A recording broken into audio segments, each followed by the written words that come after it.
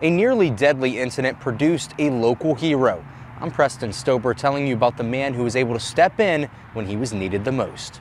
Just an average normal day, just driving. But as Randall Didazio neared Highway 15 on I-41, he came upon a startling sight.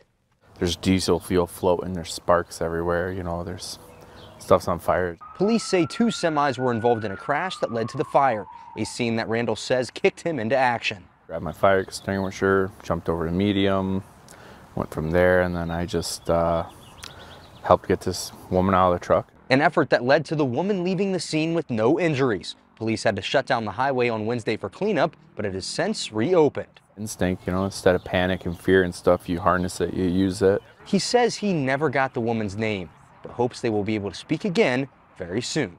She just said thank you. She was crying, you know, just said that's what I do. Wisconsin State Patrol is still investigating the crash, but police say it was paper bales that initially caught fire after coming into contact with sparks. Near I-41, Preston Stober, NBC 26.